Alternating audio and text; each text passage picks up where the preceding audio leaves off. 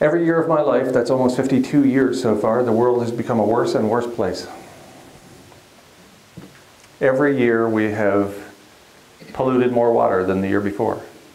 Every year there's been less clean air than there was the year before that. Every year there are fewer species on the planet than the year before that.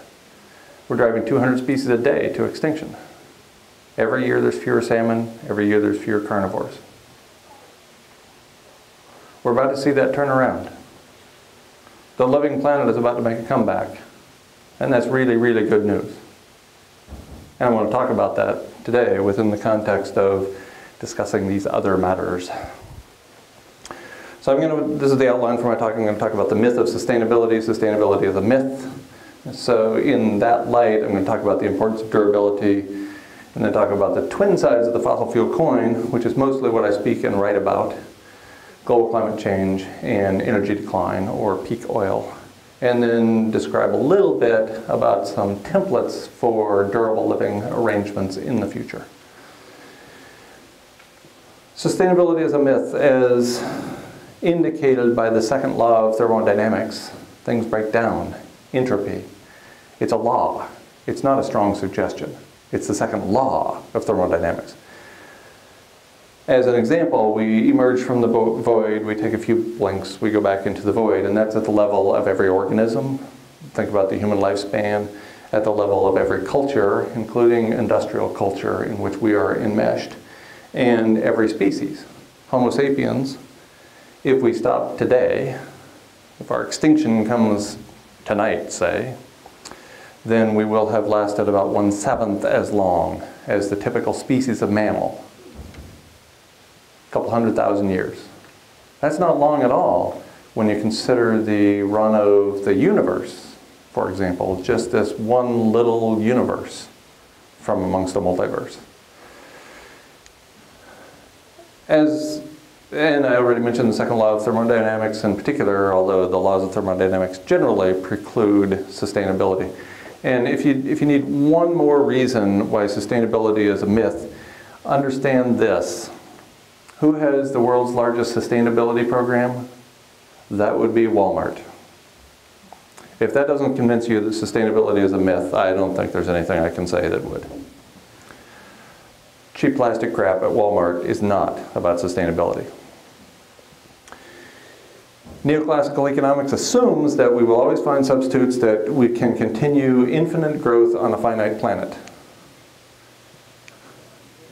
As a consequence, obsolescence is built in. And particularly since World War II in this country, we make everything so that it's a throwaway object. Think about cars. Since World War II, every car gets a remake every year, so that everybody can tell, you're not driving the 2012 Prius, you're driving the 2011 Prius, it's got those funny chrome wheels.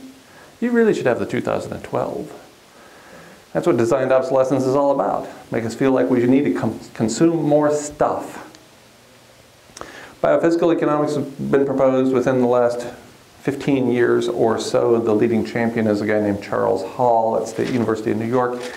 The only person I know denied tenure at an Ivy League institution the same week he made the cover of Science for his work on energy. Doing excellent work in the realm of biophysical economics, which recognizes that we live on a finite planet, therefore there are limits to growth, and therefore that conservation might be a good idea instead of built-in obsolescence. Even the New York Times in late 2008 had an article that concluded neoclassical economics is dead, and the only way forward is biophysical economics. Of course, in every issue of the New York Times before and after that, they abandoned that notion, but there was a glimmer of hope there for one day on page E27 in the 4th column. It was very exciting for me when it happened. I want to talk about climate change, and I'm going to call it climate chaos because it's well underway. This is not gradual change. This is climate chaos. In late 2007, the Intergovernmental Panel on Climate Change, the noted IPCC, using a consensus process, which is very conservative, concluded that we're headed for a 1°C temperature increase by 2100. We had at that point experienced a 0.8 degree temperature increase. So if it doesn't seem at all outrageous that we would enjoy another 0.2 degree temperature increase in the next 100 years, I can imagine how you might think that's a fairly conservative assessment. Merely for elucidating the obvious, the IPCC was awarded a share of the Nobel Peace Prize.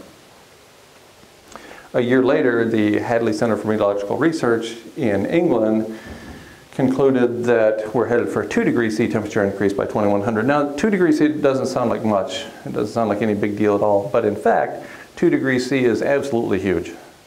2 degrees C kicks into play several positive feedback loops that almost certainly lead to 6 degrees C and in the short term thereafter, a runaway greenhouse. 2 degrees C, by every assessment I've read, indicates a near-term transition to human extinction. The Hadley Center for Meteorological Research was established by that wacky liberal Margaret Thatcher. So this is not exactly a left-wing liberal organization. This is a very conservative assessment. And it indicates we're headed for our extinction in the not-too-distant future. United Nations Environment Program, 6 months later, concludes we're headed for 3.5 degrees C by 2100. Each of these models and assessments relies on an increasing amount of data, increasingly sophisticated models, and supercomputers that run ever faster. So you can imagine the computers we had in 2007 were basically the equivalent of the abacus for those of you who are 20 years old. You know, that's forever ago. That's like a telephone where you actually have to stand there and dial the phone. And you dial, you're making sparks. Right? I mean, that's how old that technology is relative to today's standards. So we have much better information at this point. The United Nations Environment Program says we're headed for 3.5 degrees C by 2100. The Hadley Center comes along not long after the previous assessment and says 4 is the new 2, and it's coming by mid-century. This is huge. This is unimaginably huge. It was ignored, of course, by all the major media outlets. 4 degrees C almost certainly is the final nail in the coffin for the human experience. It's coming as early as mid-century. The really bad news, I have half the screen left. Consistent with 4 degrees C temperature increase by mid-century, the Copenhagen Project and the Global Carbon Project, and rather the Copenhagen Diagnosis, concluded that we're headed for 6 or 7 degrees C by the end of the century. And that's what happens when you set positive feedbacks into motion. Now, interestingly, none of these assessments include those positive feedbacks. None of these include positive feedbacks, including the International Energy Agency's report from just over a year ago of 3.5 degrees C by 2035. Or how do you like the United Nations Environment Program just over a year ago, 6.4 degrees C by mid-century. 6.4 degrees C. The last time it was 6 degrees C warmer than baseline on this planet, there were snakes the size of yellow school buses living in the Amazon, and the largest mammal was the size of a shrew, because that's the largest mammal that can thermoregulate at those kind of temperatures. I gave a talk in Petoskey a couple of days ago, and it was preceded by a showing of the film, National Geographic film, 6 Degrees Could Change the World. The film was released in 2006, and they went through every 1 degree C temperature change up to 6 degrees C. And at 6 degrees C, it's a truly, truly dire outcome for human beings and every other organism on the planet. There is little question that if 6.4 degrees C doesn't cause our extinction by 2050, that it won't come long after that. The really bad news is that none of these models, none of these assessments take into account positive feedbacks. National Center for Atmospheric Research, just over a year ago, put out the only comprehensive assessment to include positive feedbacks, and they indicate we're headed for 16 degrees C world by 2100. That's hot. I have good news though. The bad news is that none of these assessments take into account positive feedbacks. The good news is that none of them take into account collapse of the industrial economy. So there may be a way to allow our species to persist a few more generations. Proceedings of the National Academy of Science, one of the premier journals in all of the sciences, concludes that climate change is irreversible over temporal spans relative to human beings. That is, the CO2 that's in the atmosphere today is there for at least the next 1,000 years. The planet cannot sequester carbon from the atmosphere nearly as fast as we're putting it up there. So we're at 394 parts per million for at least the next 1,000 years. At the start of the Industrial Revolution, we had 250 parts per million. We're almost at 400 already. That's unbelievably rapid change. United Nations Environment Program points out that during 2008, global carbon emissions actually increased. This was a stunning surprise because some of you remember 2008 as the year of the Great Recession. The year we stopped calling them, the year we called it the Great Recession because we never call anything a depression anymore because that's too depressing. So it's just a recession. During the Great Recession, the industrial economy of the planet was not slowed enough to reduce carbon emissions. They set a record. The record, of course, has been shattered 3 times since then. And last year, 2011, we set an all-time record by increasing carbon emissions 6.5% over the year before, which is a 6% increase over the year before that. We're in exponential increase land when it comes to carbon emissions. A paper rejected by several journals before it was accepted and published in the very prestigious journal Climatic Change, published in November 2009, says only economic collapse will prevent runaway climate change.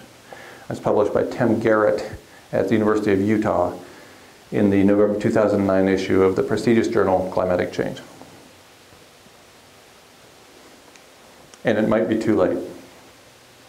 According to a paper in Science, from about a year ago, the Arctic is defrosting, which means that warm Atlantic water, instead of reversing course at Greenland, is shooting through the Fram Strait off the north and eastern Greenland coast straight into the Arctic,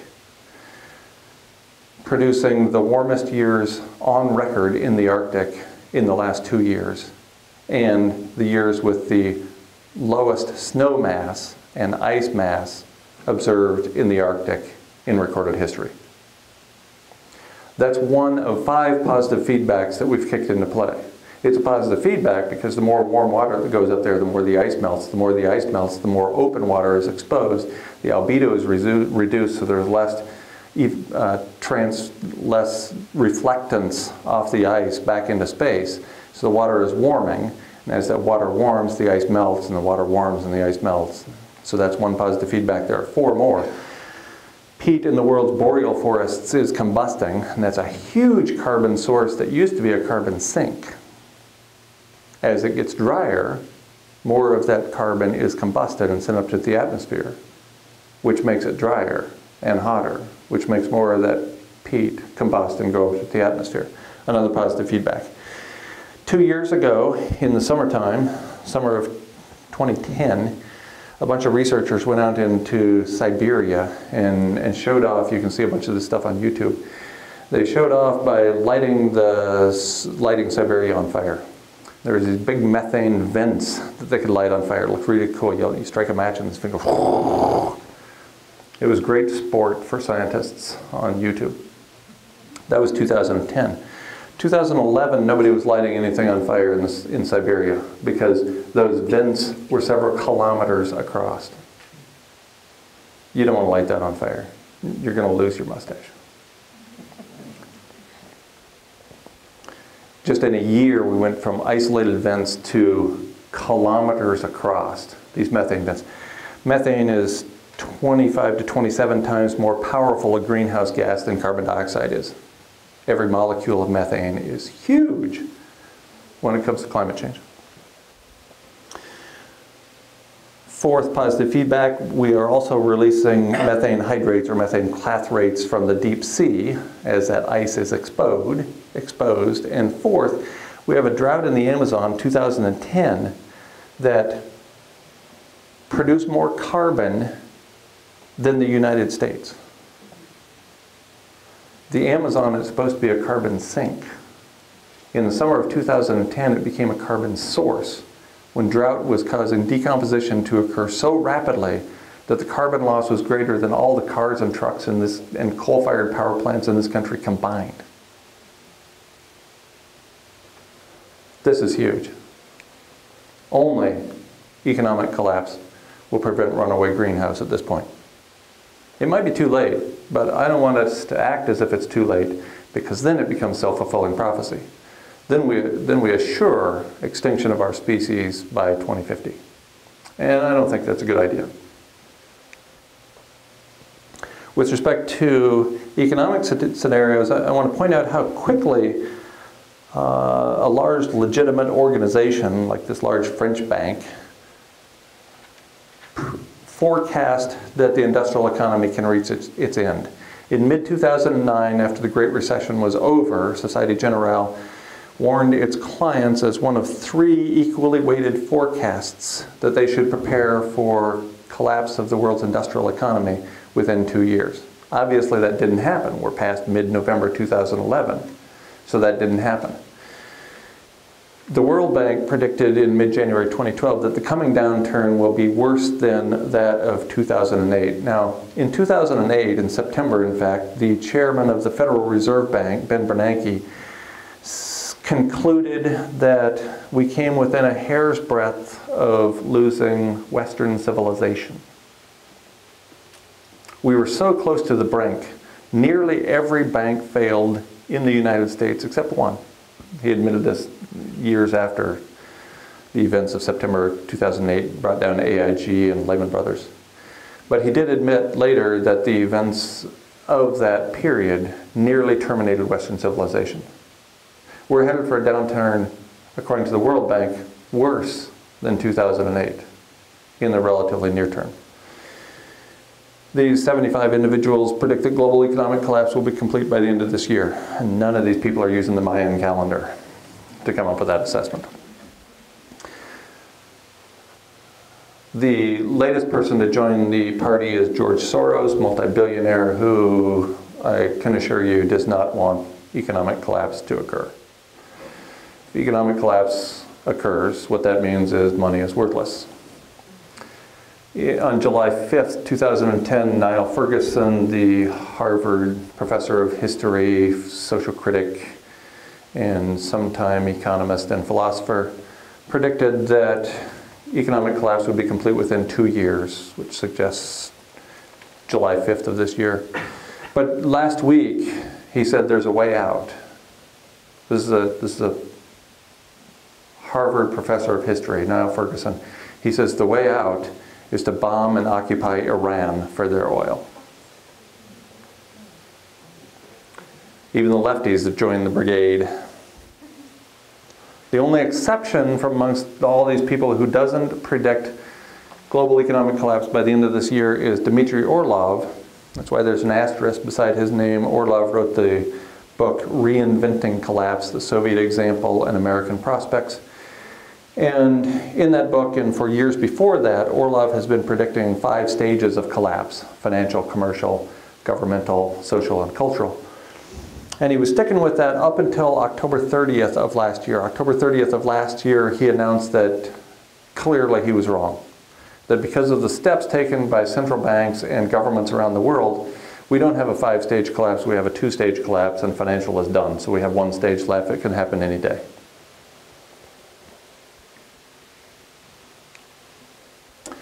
What's driving the potential for collapse of the industrial economy is peak oil. This slide shows the typical extraction pattern of finite materials, this bell-shaped curve. These are the data, these points. And this curve was drawn by Marion King Hubbert in 1956, based on these data points up to here, up to 1956. The presentation in 1956, Marion King Hubbert, a petroleum geologist working for Shell Oil Company, announced 3 predictions in describing how extraction of finite materials follows this curve. He said he expected the United States oil supply to peak in terms of extraction or production, as it's usually called, between 1969 and 1971. That peak came in 1970. He predicted the peak would be here at 3 billion barrels a day, and he considerably undershot, but he got the year exactly right. He forecast between 1969 and 1971, and it happened in 1970. In 1956, he predicted that we would pass the world oil peak in about a half a century. We passed the world oil peak in May of 2005, so he missed that by 7 months, 50 years in advance. And the third prediction he made is that there would be significant cultural disruption in the wake of passing the world oil peak. Arab Spring, anybody? Occupy Wall Street? You want significant cultural disruption? I think it's well underway. Those are his 3 predictions from 56 years ago. After the US peaked, the United States government took the 2 steps it could take politically to accommodate the fact that our industrial economy mainlines cheap oil. The first of those strategies we know now affectionately as drill, baby, drill.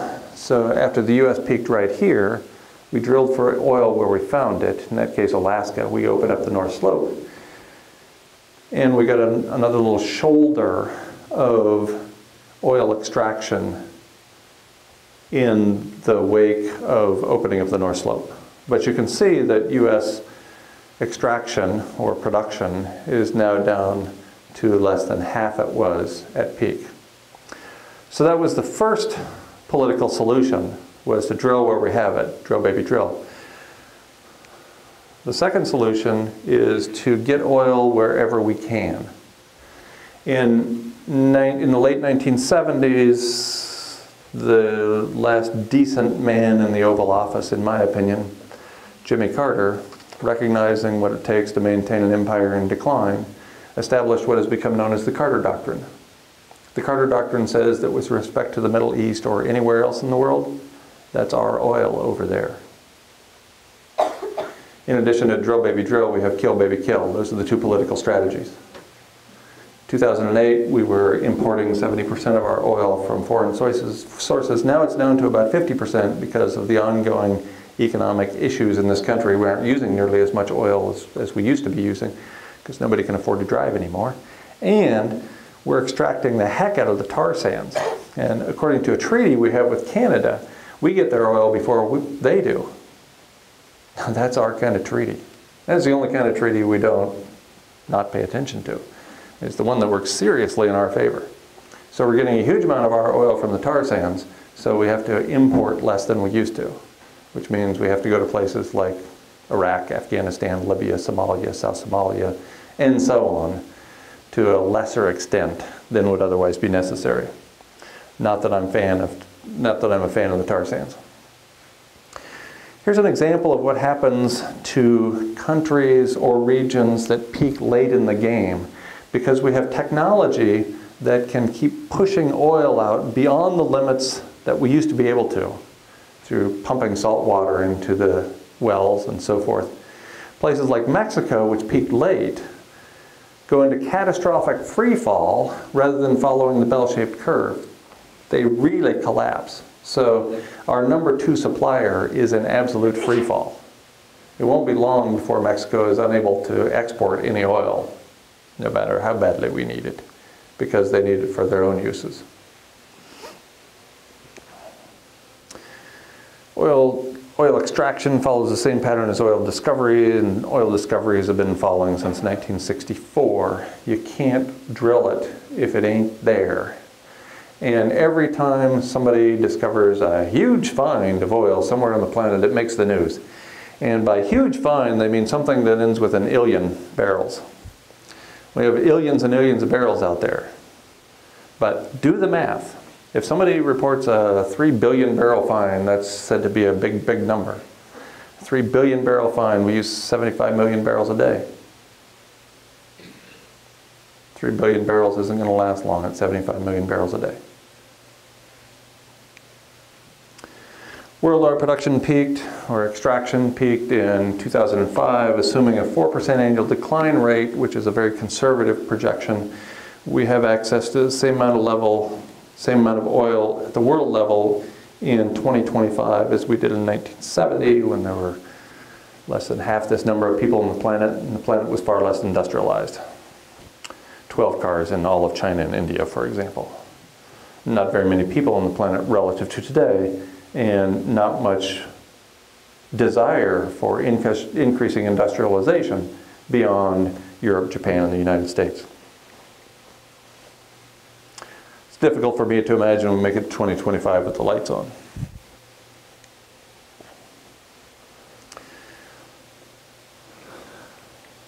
This is a general pattern of what was predicted to happen and now what has happened in the wake of passing the world oil peak. And the blue line is the quantity of extraction, and you can see that we've been on an undulating plateau with very little increased oil availability since 2000. In fact, according to BP data, we hit that undulating plateau in 1998. Small wonder then that by every macroeconomic measure, the US economy peaked in 2000. Including the major stock indices, which peaked in 1999 or 2000. So we've been in economic decline for a while now. The last superpower didn't take this long to fall. Once we hit that undulating plateau of oil extraction, the price, when demand goes up, the price goes up. And so in July of 2008, we saw the price of oil spike to $147.27 in the wake of the peak. And then, unexpectedly to most people, except petroleum geologists and economists who had been paying attention to what happens with oil, the price plummeted down to $34.20. Within 6 months, the price went from $147 to $34. That's what happens in the wake of peak. You get these huge fluctuations in price. That destroys all incentive and therefore potential for developing alternatives to oil. When the price of oil got down below $100, T. Boone Pickens canceled his plans for wind farms all over the Great Plains. Matt Simmons canceled his plans for big wave energy to save the state of Maine. It just doesn't pay at those low prices. Price spiked again later to $126 and has been hovering down around the $110 mark. Since then, that price spike was in April. It hardly even matters that we have nearly 1 trillion barrels of oil left in the ground. That's largely irrelevant. What matters in terms of the industrial economy, in terms of economic recessions and ultimately economic collapse, is the price of oil. Every worldwide economic recession since 1972 has been preceded by a spike in the price of oil. The bigger the spike, the more dire the recession. That's why it could be that this spike to $126 last April could be the nail in the coffin with a delay. There's always a delay after the price spike until the recession begins. And if you look at that $126 oil in April last year and compare it to $147 oil in July of 2008, price that in euros, it's the same price. It's 82 euros. Small wonder the entire Eurozone is aflame at this point from an economic perspective. Small wonder that Athens, Greece, the birthplace of Western civilization. It was leading the way out for industrial civilization. The Pentagon announced, echoing the U.S. Energy Information Administration in their Joint Operating Environment 2010, that there would be no spare oil capacity by 2012. I suspect that's what drove the spike to $126 oil in April. And a 10 million barrel per day gap by 2015. 10 million barrels per day is a big deal. It doesn't sound like much, it's only an illion or so. But in fact, that's 15% of world consumption. 15% sounds like no big deal. I could use without 15% of the oil, right? I'll get along just fine. Okay, but the industrial economy mainlines cheap oil. Take 15% of your blood out and see how that turns out for you. I'm guessing you'll be a little sluggish for a day or two, or maybe even longer. 15% is absolutely huge.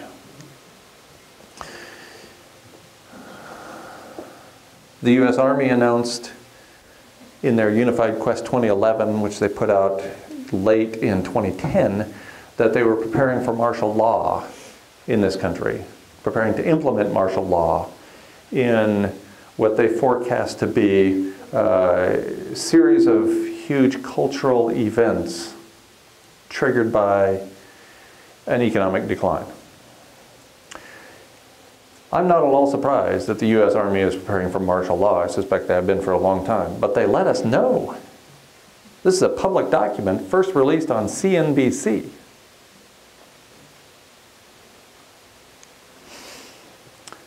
Ultimately, and I don't know if it's in 2012 or not, ultimately though, peak oil and the energy decline associated with peak oil leads to the Greatest Depression. What that means is massive unemployment, officially. So just as today, the Bureau of Labor Statistics reports that there's an 8-point-something unemployment rate, when in fact the real number is 25%. They will be reporting considerably less than 100% unemployment. And everybody who's around will be working. That's not what I'm talking about. People will be working to produce their food and their water. They'll just be officially unemployed. As crude oil becomes less and less available, we will be distilling less and less of it into the usual distillates we think we need for transportation. What that means is no food in the grocery stores, no fossil fuels for air conditioning or heat, and no water coming from the municipal taps. What that means is no industrial civilization.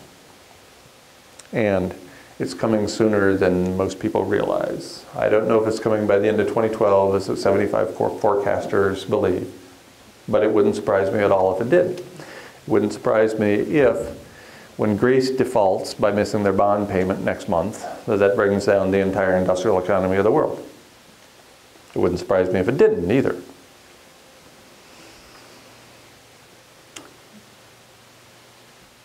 Energy decline leads to economic collapse, and I want to point out a couple of reasons we should be joyous about that. In addition to the ones I pointed out in the beginning,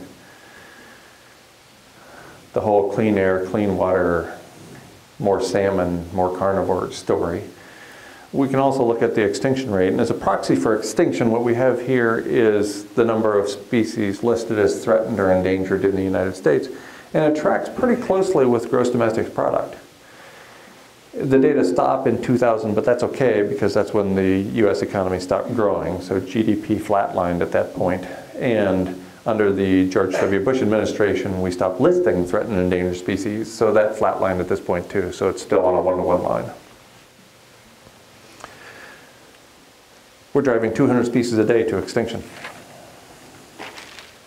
I want you to think about that for a minute.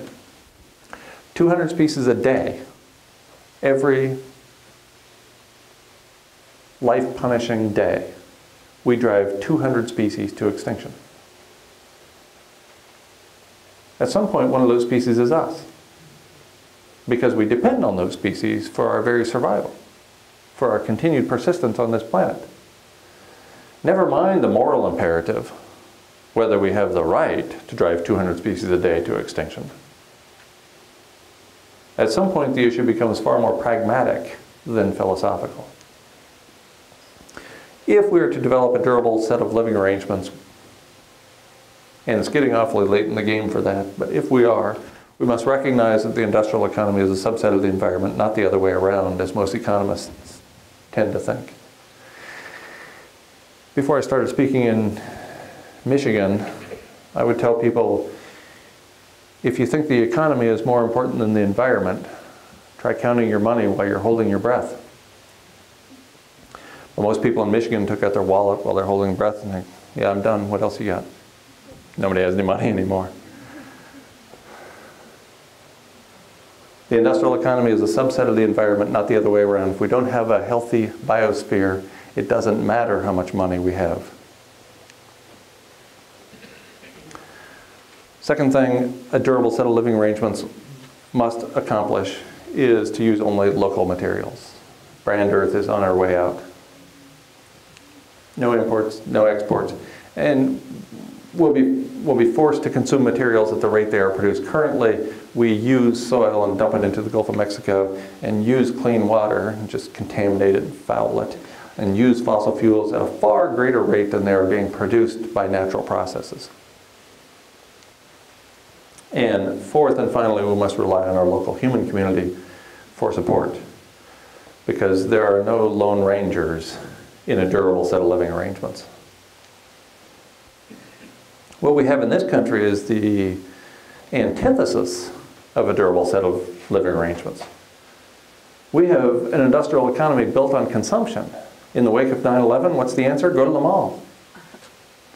Prop up the economy, keep spending. 70% of our industrial economy is underlain by consumer spending by individuals. We must consume, consume, consume.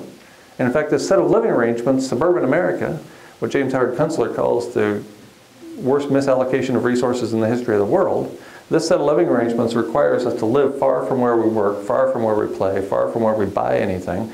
So every time we want a tube of toothpaste, we have to make our third trip into town. This is absurdity defined. Consume, consume, consume. The politicians make it sound like such a good thing, but then you look at the definitions, and they don't sound that great to me.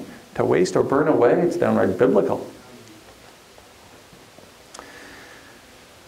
Since we don't have a durable set of living arrangements, what we require in this country to maintain an empire in decline is obedience at home, and this is in Alabama, and oppression abroad. Not to mention wholesale destruction of every aspect of the living planet. Obedience at home, that's Alabama, where several people were legally protesting illegal actions by their local banks, so the National Guard was illegally brought in to quash them. You think you have rights? Check the Patriot Act someday.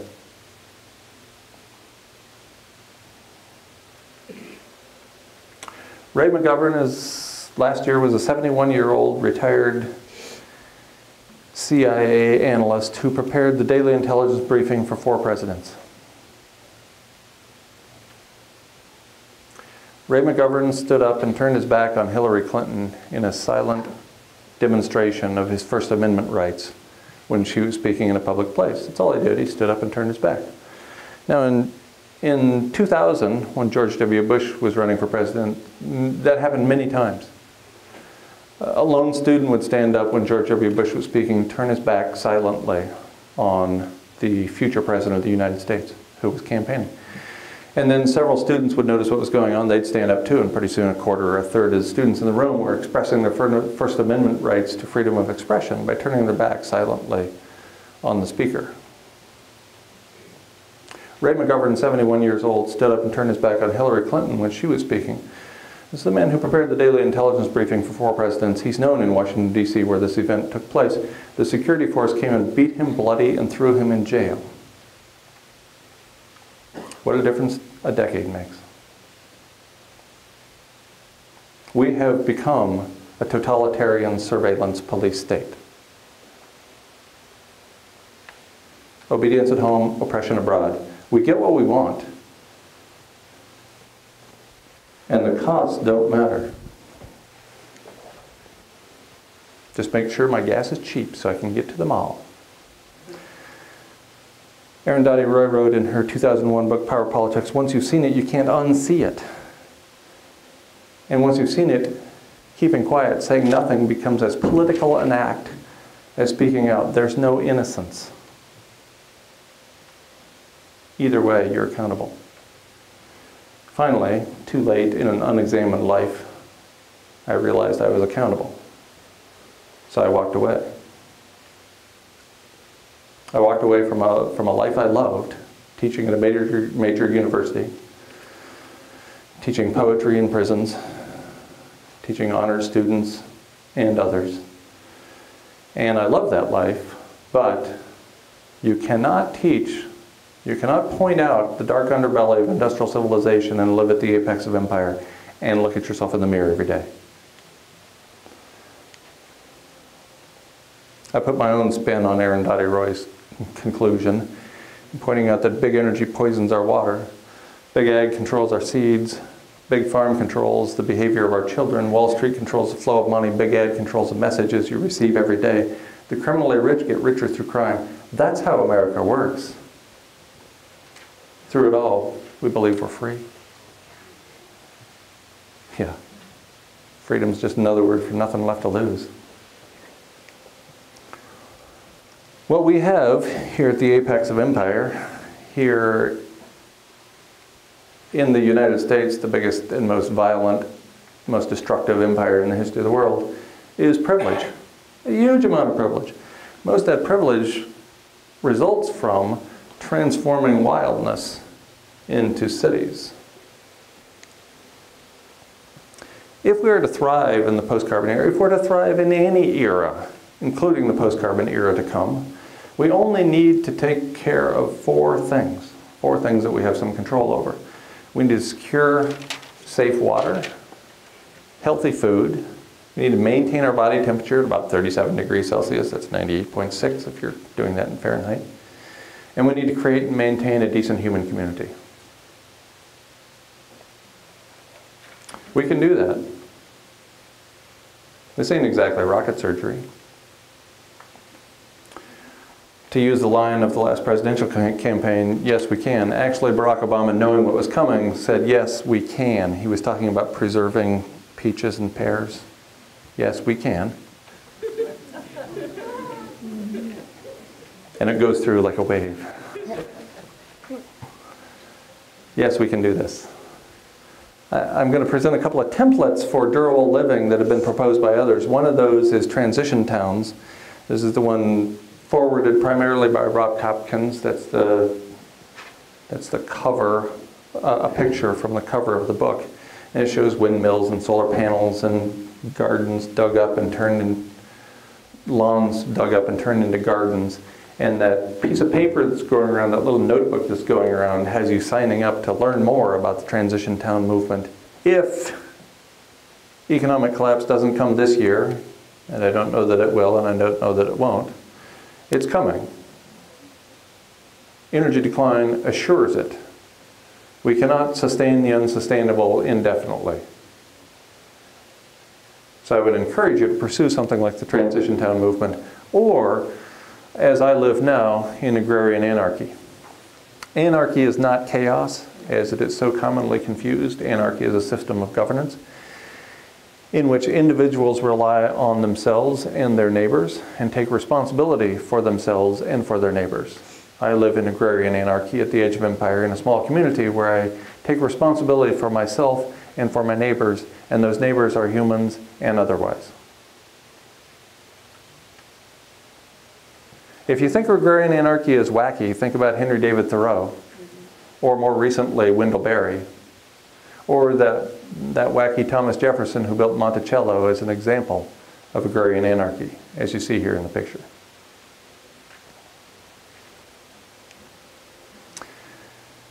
A third route, and I present this primarily for the youngsters in the audience because some of us are a little old to hit the road with our feet, is to travel. And history has always been kind to travelers in any sort of environment. If you show up in Marquette, say, 5-10 years from now, you will be revered as a local hero. You came all the way from Muskegon? What's it like down there? We don't have the internet anymore. We don't have television. Tell us what it's like down there. They'll feed you. They'll put you in a bed. Life will be good. I mean, look at how happy these people are traveling. These people are walking. Look how happy they are. They're all smiling. These people on horses, happy as can be. They don't need cars, airplanes, none of that crap. Look, in the ship, well, you can't see them, but they're smiling. I can see them from here. These are happy people. Sailing ships, this is great stuff. Really, this is my best stuff. It's as good as it gets. So, given ongoing and increasing climatic change, I suspect trying to mitigate in place is not a very good idea for most places. So I would encourage the youngsters in the audience in particular to be prepared for a nomadic style of life. And look how happy you can be doing that. It'll be great fun. What an adventure. It's not an apocalypse, it's an adventure. And finally, we have the post-industrial Stone Age. And at some point, with respect to electricity and water coming out of the taps and all that, we are headed for the post-industrial Stone Age. It's not the Neolithic, because we're still going to have chairs and structures, amazing structures. And we're going to have knives and forks and televisions that don't work anymore. That's really good news. I haven't watched it in 20 years, but I recall it was really bad stuff. So, at some point we're headed for a future in which there's no electricity and no water coming out of the taps. So what that means, if you are able to forage for your food by picking the stuff off of the ground and knowing what's edible, your life is actually going to be quite good. In the Neolithic, people only worked a few hours a week. A few hours a week to work to attain their food and water. And then spent the whole rest of the time doing artwork and inventing funky musical instruments and laying around and having sex and stuff. And now we spend 40 plus hours a week to do what? To get our food and water. We don't have time to lay around and do art and music, and I won't go into that at all. So those are the four templates that I present to you as alternatives for our future. And I want to finish by with two things. Pointing out yet again that in my entire life, the world has gotten worse and worse and worse every year by driving more species to extinction, by fouling more water, by fouling more air, by draining more of our soil into the Gulf of Mexico, and on it goes. And we get to see the world become a better place every year in the not too distant future. When we stop pummeling the earth, pummeling the tar sands into submission so that we can drive around a little bit more, so we can have a few dollars more, we're going to see the world become a better place. The second thing I want to remind you is that there is that notepad going around with the Transition Town sign-up sheet on it. If anybody hasn't had an opportunity to sign up on that and you want to, come on up afterwards, and it'll be sitting right up here on this table. Thank you for your rapt attention. I would be ecstatic if you had any questions that I might be able to address. First question up, here you go. Take the microphone. If you ask a question, please take the microphone so everybody can hear it. All right, to start with, I agree that our industrial economy is built on basically a foundation of sand, but I'm afraid I don't share your optimism, because I think humanity, we're just doomed to disagree endlessly on what to do next.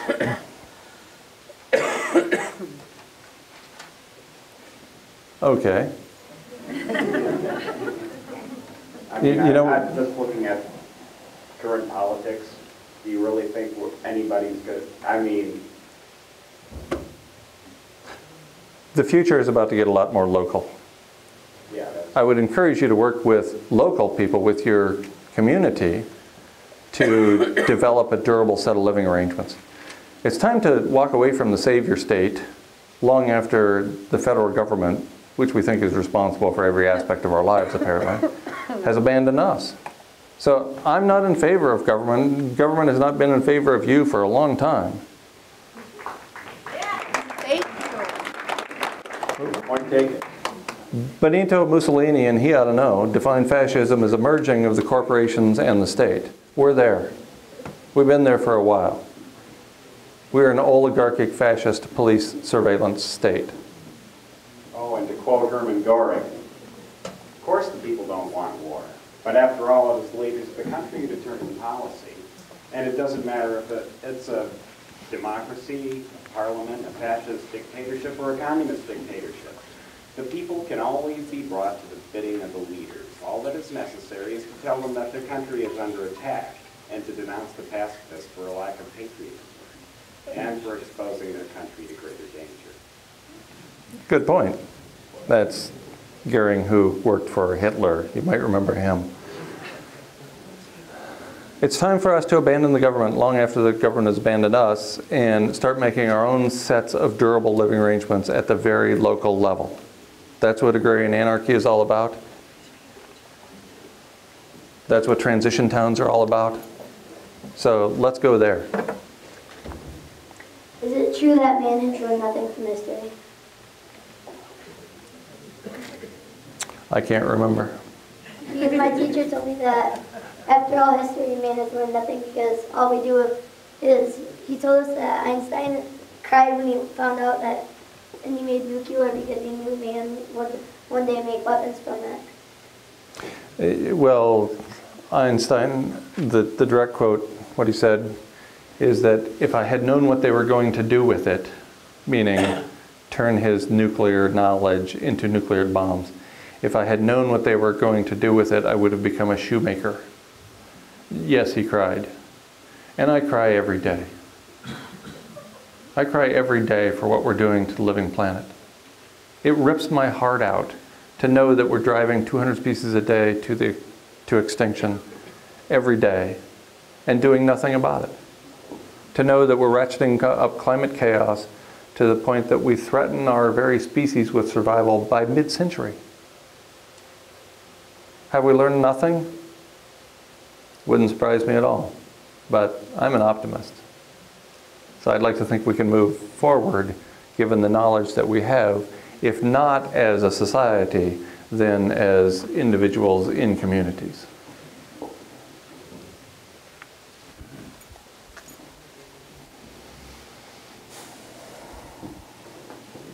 I do volunteer work where I talk to people about adjusting their own lifestyles and their own choices so that it can help them realize the impact that they have on the environment and the community. And I was just wondering with your writing, because I wasn't familiar with it until just recently my husband saw it and said, you know, might want to go. And but I was wondering well, I have one question. I kind of missed the part where you talked about the positive feedback, and after you talked about it, I thought, that's not that positive. So I was just wondering where that, I didn't kind of understand what that meant. And then the last thing was, do you talk about in your series or your book how people can have personal accountability and how, even though these things are true that you're talking about, how much change is going to require from individuals to make the adjustment?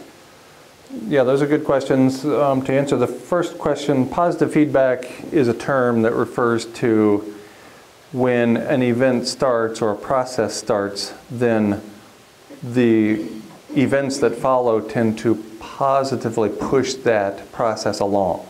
So, yeah, it's horrific. It's negative from our perspective, but it's a positive feedback definitionally, that's all. People call me negative all the time. I don't get that either. And your second question, and it reminds me that if anybody wants a copy of the page proofs of my book, the electronic copy of the book, send me an email and I will send that to you for no charge. And you can find my contact information at Nature Bats Labs, which is GuyMcPherson.com. So go to GuyMcPherson.com, you can contact me, I'll send you a copy of the book. Are there changes we can and should make? Yes, and we better hurry. These are not little changes, however.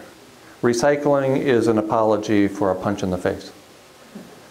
We punch the planet in the face and then we say, oh, here, I'll recycle this. What about reducing and reusing? Weren't there 3 R's back when we started this campaign? But 2 of those 3 R's don't help grow the economy, reducing and reusing. So we abandon that crap and go straight to recycling, which is irrelevant. Recycling is this much of the reduce, reuse, recycle problem. And so that's the one that corporations encourage us and our governments to pursue. There are large-scale changes that we can make that will profoundly influence the ability of us and our communities to thrive in the years ahead. Yep. What else we got? I had a question about the recycling system and how you feel about it. It seems like a lot of them are maybe a little more problematic than what they try and solve to begin with. Well, I'm not opposed to recycling, even though it is an apology after a punch in the face. And a properly executed recycling program can do a little bit of good. But in the larger scheme of things, since we abandoned the notion of reducing our consumption, as well as reusing anything that might come along, recycling is really tiny in the grand scheme of things. Does that mean we shouldn't recycle? No, not at all. You know, that's the right thing to do. And we should live the way we do because it's the right way to live, not because culture drives us in a certain direction. If we're going the way culture drives us, we're going right over the cliff. The problem is not that we're fish out of water. The problem is that we're fish in a river. We don't even know there's water, much less a land base or an ocean. Culture is a profoundly strong driver. But remember, only dead fish float with the stream. So, can we do things? Yes, we should do them all. We should do everything we can. Recycling included. Yeah, I guess I'm a little less doomsday than you. Gee, I hardly ever hear that. Yeah. But I wanted to know why you think that technology is not going to help us out of this problem of climate change. And will there be replacements for peak oil that may not give us what we have with oil, but might be useful, such as I saw windmills in the transitional community, solar, and maybe other technologies that we don't quite have yet. What other possibilities do you think are out there, or why do you think they're not going to come through? Well, at the level of society or the world, all technology is self-defeating.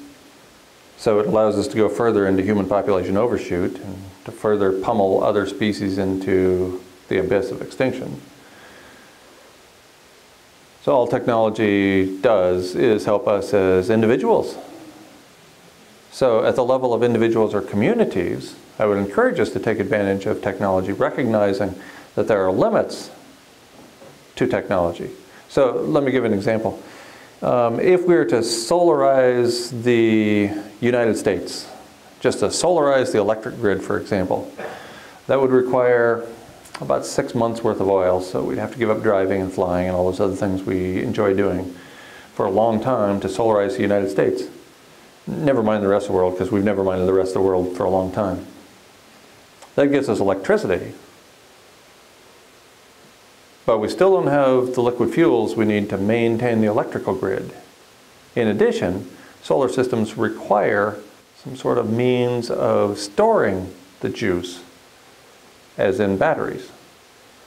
Will we come up with better technology than we have now? Maybe, but I kind of hope not, because that drives us further down the road of human population overshoot, further down the road of driving species to extinction, further down the road of overheating an overheated planet. Are there technological solutions to climate change? Several have been proposed, none have been implemented that come anywhere close to the necessary scale. Only economic collapse will prevent runaway greenhouse, unless we come up with some real whiz-bang technology within the next few months. And I just don't see that on the horizon. Remember, the industrial economy and its health or lack of health is dictated primarily by the price of oil, not by how much oil is available. All those technologies that would get us energy are derivatives of oil, not alternatives to oil. It takes a lot of oil to make a solar panel. It takes a lot of oil to make a windmill. Maintaining that windmill, that takes more oil. Oil is huge, and we're using it as fast as we possibly can to drive economic growth, meaning to transfer money from you to the banksters. Can I just follow up real quick? Sure. Are you suggesting technology is not good only in the area of energy? Or, I mean, of course, technology is wonderful. It keeps people alive longer than they used to. We have much better lives than people did 150, 200 years ago in terms of the qualities that are available, I think. They might all collapse, but what I'm suggesting is technology has brought some wonderful things to us. Why not in energy? Or do you disagree with is all technology bad? I don't think technology is bad at the level of individuals. That's why we keep pursuing it.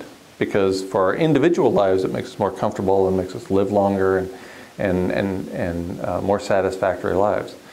But I do argue that it's self-defeating. As people live longer, what does that do? It increases human population overshoot. As we save more babies that would otherwise die, that increases human population overshoot. As we generate more means of extracting materials and using them, that drives us further into human population overshoot.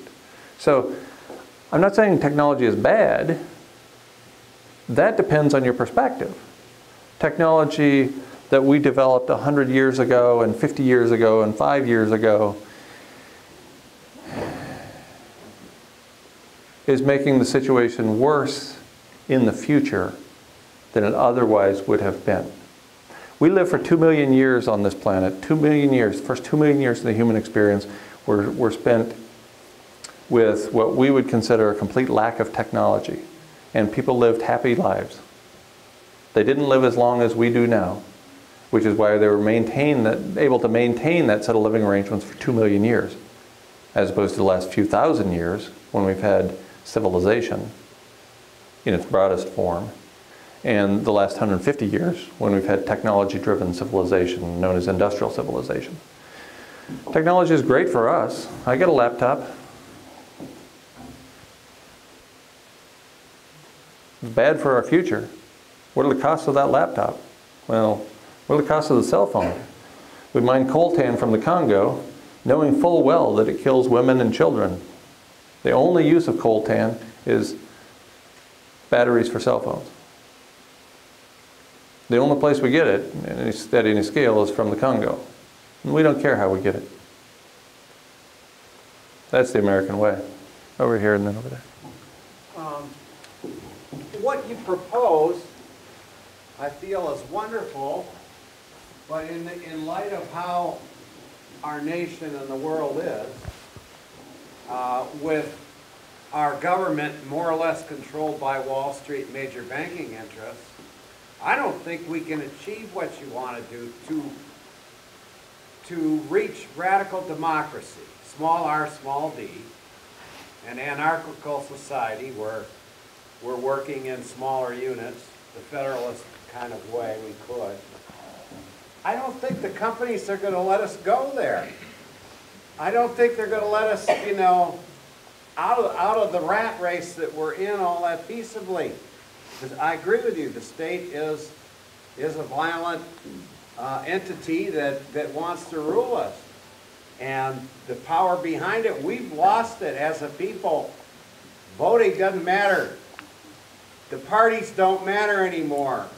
You know, we're screwed. I mean, it's all the power Wall Street has. They're not going to let us go that easy. We can't just hop off to a commune. I don't think they're going to let us go that easy. Do you? I think there'll be violence. They are increasingly violent and unwilling to let us live lives of relative freedom. I agree with that. That's why we need to terminate this set of living arrangements. And that'll be hard. You know, if you act out against industrial civilization, you'll almost certainly be punished, we'll say. Imprisoned, tortured, maybe killed. We have a good excuse to not act. So the question is, Do you have the best excuse in the world to not act? Do you want the best excuse in the world to not act, or do you want a world? I just think that when you postulate these ideas, you should say there's some danger involved. Oh, You should be more cautionary because of course there's danger I know involved. what the state's about. I felt the nightstick on my head. I'm sorry I didn't make that clear. Of course, the fascist surveillance police state, which I described in those terms, is not going to appreciate resistance. The second reason, after the moral imperative, I went back to the land as an act of resistance. There's the moral imperative to the way we live. There's an act of resistance against the dominant paradigm to give me more time to spread these messages unappreciated by my previous employer. And so on. The answer's over here. Can you give us a better idea of the community that you live in and what you do for heat and energy and food and subsistence? How do you run that? I mean, I share the property with a young family, a small family of human beings, a couple and their 8-year-old son who's actually in charge. This is on 2.6 acres. And we grow almost all of our own food. And our water is supplied by 2 solar pumps and a hand pump, by rainwater harvesting off 2 roofs. And there's the nearby river, which worked for the first 12,000 first 12,000 years people were living there. That's the community in its narrowest form. And then there are a dozen people with whom we have a robust gift economy, and another 60 or 80 people with whom we have a periodic gift and barter economy. And there are 300 or 400 people within 5 miles, I would say. And so it's a pretty rural area in which people have taken responsibility for themselves instead of relying on the government. Self-reliance is huge and hugely respected. You know, after I moved there, I thought for about 2 seconds of calling a plumber when I had a problem. And I thought, my God, they'll run me out. You just fix stuff. Or you call your neighbor to get him or her to help you fix stuff. Self-reliance is revered and expected. Appreciation that goes well beyond tolerance for other ways of living is appreciated. And it goes well beyond tolerance.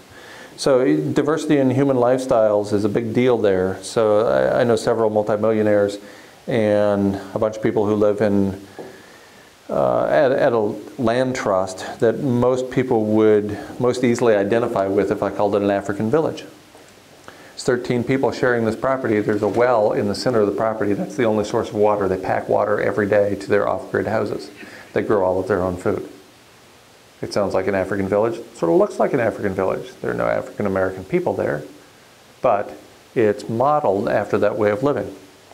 And then right up the road, there are those really, really wealthy people who we don't hold that against them or anything like that. But people live differently and they appreciate each other. And the best example I can think of is I went to a housewarming and New Year's Eve party of one of my neighbors. I wasn't invited. That's kind of funny. We were at another party. There were 20 of us, and 2 of the people were invited to this other party. So I said, hey, let's go up to their house, to their party. And so all 20 of us went. So 18 of us crashed the party. And there were 150 people there. And the couple hosting the party are literary agents. There are other houses on Madison Avenue, right? And their house, well, the room we were being entertained in was about the size of this room. That was the living room. It was ginormous. And I looked over at one point, and standing in the corner was the literary agent, a cowboy who worked for the local the local cattle company. And he's dressed to the nines, right? He's got his ostrich skin boots and his pearl button cowboy shirt and his vest and his nice hat and everything. And I'm thinking literary agent and this guy are probably at opposite ends of the political spectrum. And the third person talking with them is from the land trust. And he's wearing a rope belt and no shoes. We've got a multimillionaire literary agent, a cowboy dressed to the nines because it's an opportunity to go out, and a guy from the land trust. And they stood there and talked to each other for 45 minutes as if they cared about each other, which they do. This is a really big deal. If we're going to thrive in the years to come, it'll be because we implement the kind of creativity and compassion and courage we are capable of demonstrating as human animals in the world. That's the only way forward. Thanks for coming here, and I wanted to just address a couple of things.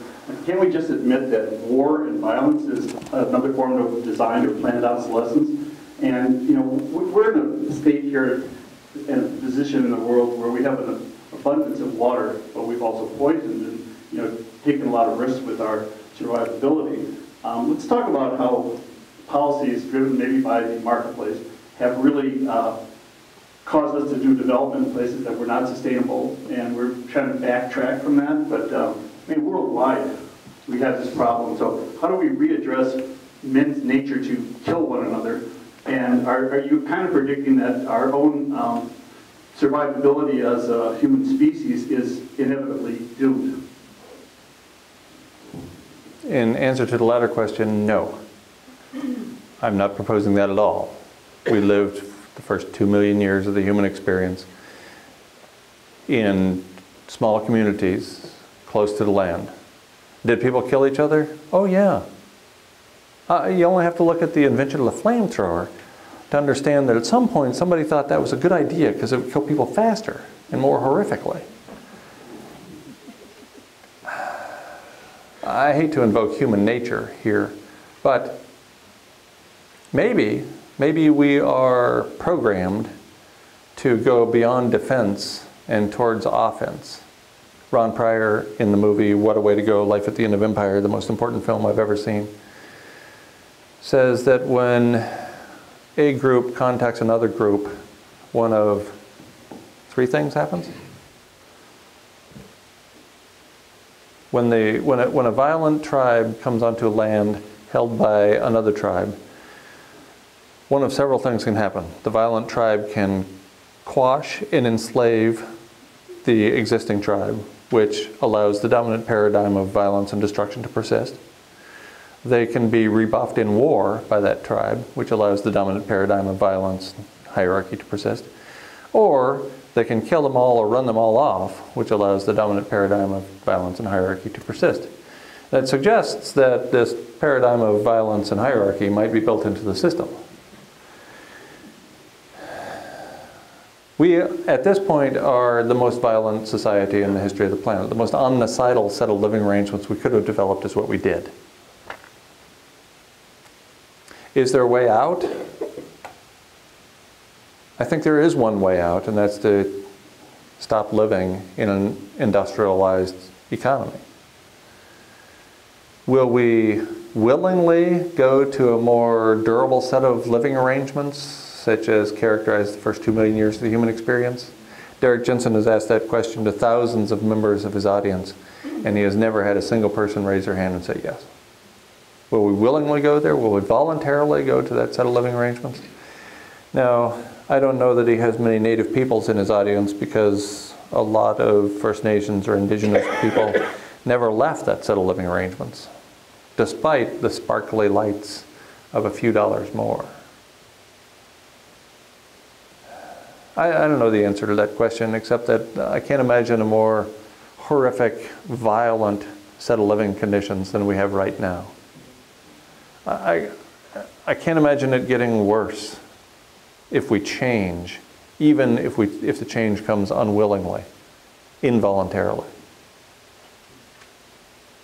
And I'm an optimist.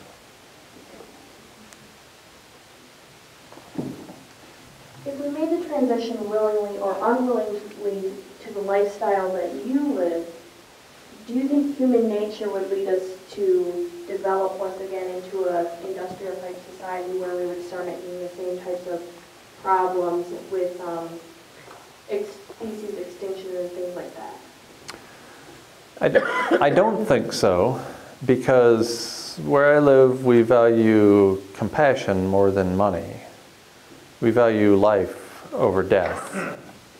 People can do that. In addition, we're past peak for everything that really matters to civilization, to industrialized society. So I don't think we can build an industrialized base again. We passed the world oil peak. We're at or near the world coal peak. We passed the world uranium peak in 1980. We're past peak production of food. I mean, everything we think we need for, we passed peak silver many years ago, peak gold as well, peak phosphorus, and so on. Everything we need, or think we need, to feed all these people in this set of living arrangements, that's all expensive now. I don't think we can rebuild starting from scratch, fortunately.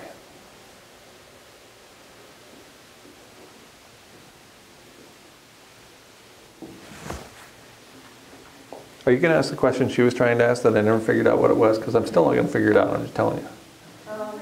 I wanted to ask a related question. But actually, I keep getting this wrong.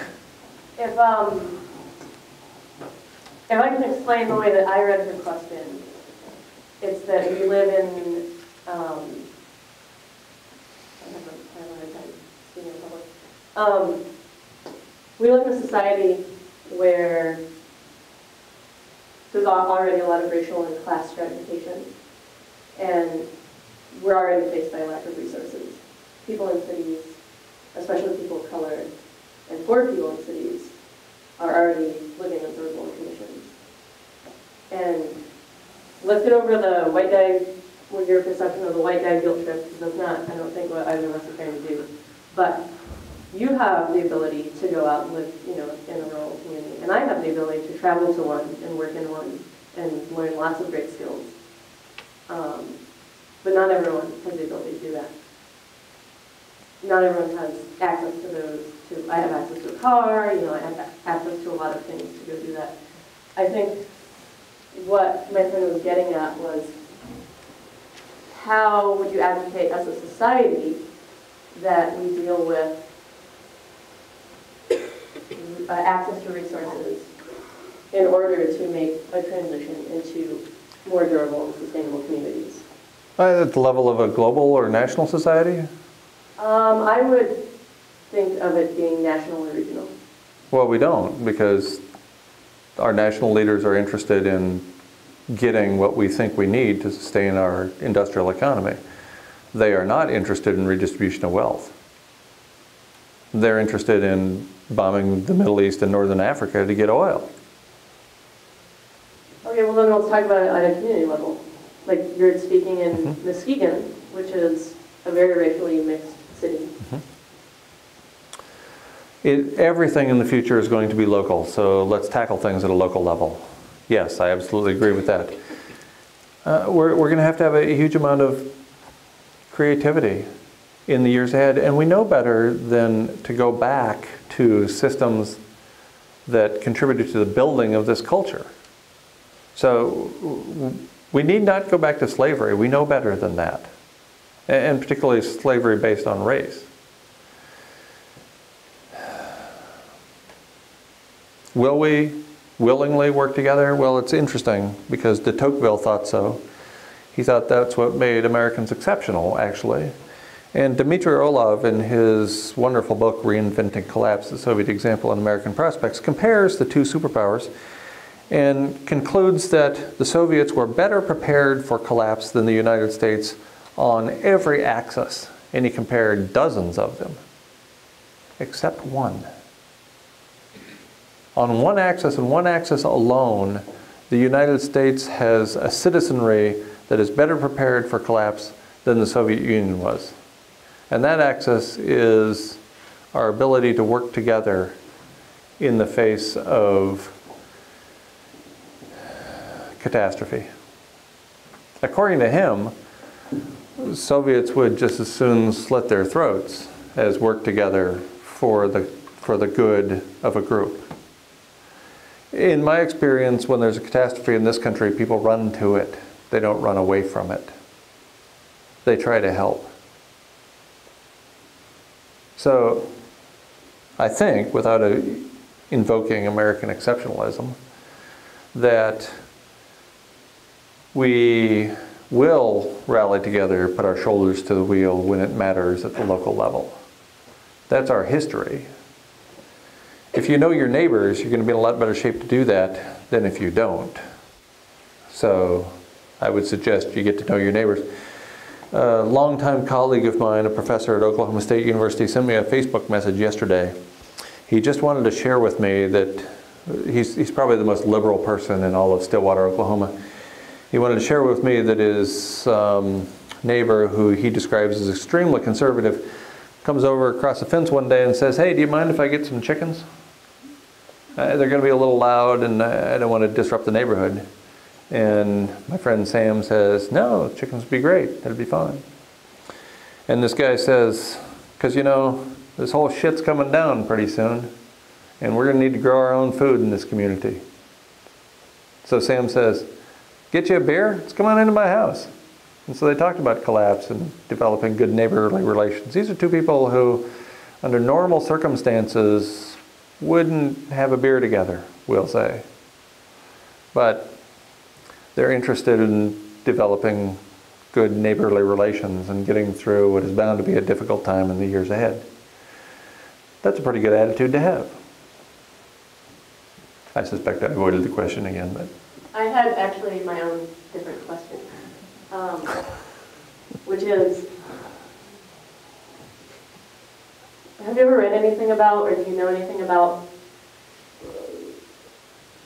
the capacity of what wilderness and what rural land base, whatever we have left in the United States, what ability that has to support more people? In a primitivist sense? In a horticulturalist sense? Okay. In a small agricultural sense? Yes, yes. Currently the way we grow food in this country, depending on whether you're a vegetarian or not, requires 3 to 5 acres to feed each person. So industrial agriculture requires 3 to 5 acres to feed each person. High intensity organic gardening, which is what I do, can support 4 to 6 people per acre. It's roughly a 20-fold increase in efficiency. So if we stop growing at scale, which benefits big ag, and start growing gardens, which benefits us because it produces healthy food, then we can feed us all. That's easy. That's a no-brainer. If we're willing, we can grow the food.